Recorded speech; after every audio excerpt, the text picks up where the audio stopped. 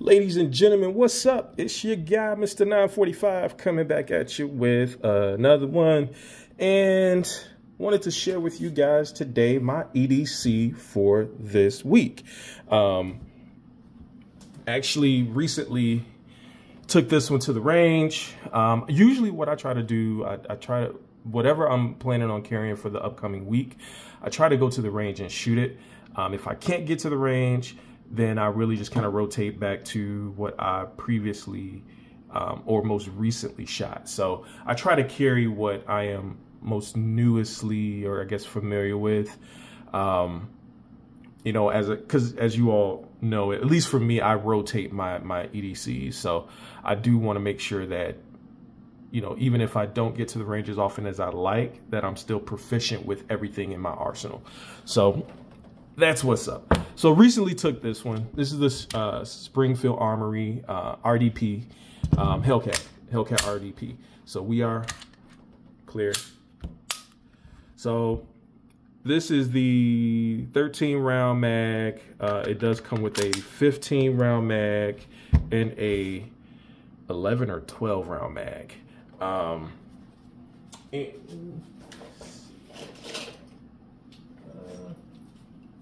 Let me see here. This, which one is the, both of these are the 15. And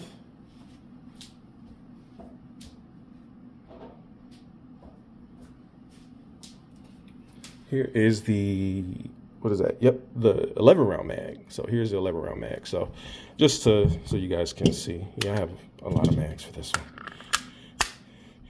This is the footprint with the 11 rounder in there, 11 plus 1. Here's the 13 plus 1. And here's the 15 rounder. So the 15 rounder is actually pretty good in terms of grip size. And you see those mags shoot out there pretty good. But yeah, so again, we are clear. So yeah, so recently took this one to the range, and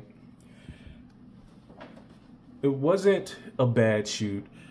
As with the Hellcats, in my opinion, they are a bit snappy. Even with this little comp or whatever they put on there, it is still a little bit snappy. I do have to, I forget how it compares to my Shield Plus, but I'm going to do a side-by-side shoot between this one and the Shield Plus.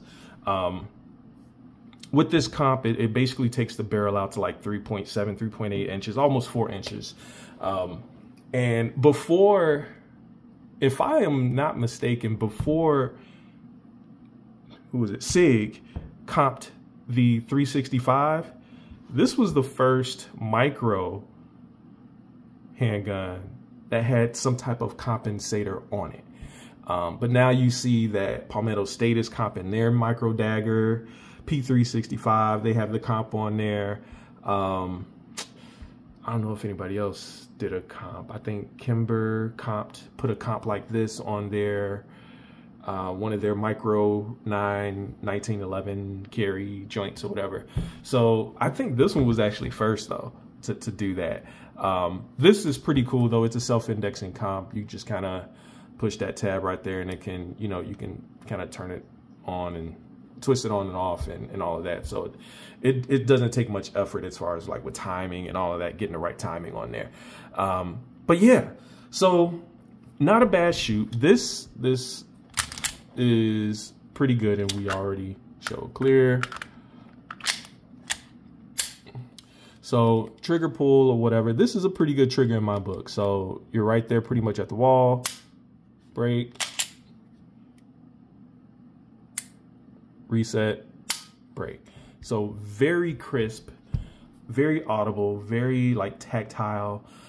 It's a heavier trigger, so to speak, but again, this is a defensive purpose firearm, so most of your triggers are going to be heavy anyway. But not bad. It wasn't a bad shoot. Again, it is a bit snappy. I still don't care for this Shield red dot because the dot is not bright. I don't even know if you can even see it in there. It's very faint, and it's even more faint coming up on the camera, but it is very faint. I'm not a fan of the Shield RMSC, so I've been talking about replacing it, and I just haven't gotten around to it yet. I really just mainly shoot through the irons or the regular sights, and I don't really, you know, necessarily look to find the red dot. But yeah, the U-notch with the green tritium front sight, that it's actually pretty cool. So I usually just go and look to that when I'm shooting this one. So, but yeah, so overall, I will post some range footage of me shooting this as well.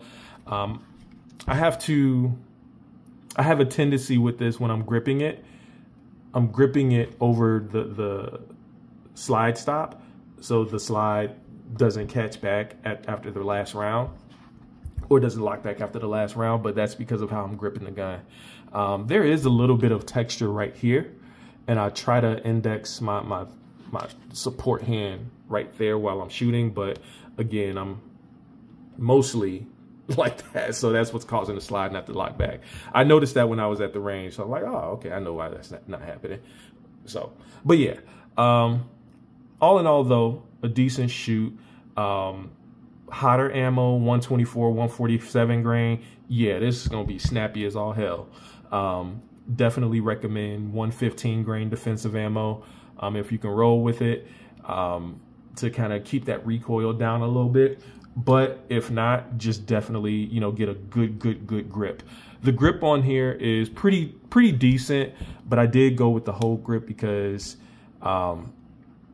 again, my hands are pretty big, as you guys can probably see. My hands are pretty big, so with that, I wanted something to kind of fill the palm of my hand a little bit more. That's why I did the whole grip on there. So originally, the grip itself without the whole grip, it's fine, but I just wanted something to fill my hand a little bit more. So it doesn't change, you know, how I carry it or anything like that. It's still lightweight, it's still thin and compact, all of that good stuff. What else? I guess that's about it. I just wanted to chat with you guys about this one. But yeah, so that's it. I'm gonna go do some cleaning, and I will see you guys on the next one. But until next time, as always, keep training, stay safe, keep protecting or supporting our two-way rights. Like, comment, subscribe if you care to choose to do so. But until next time, I will see you all in the next video. Mr. 945, I'm out. Peace.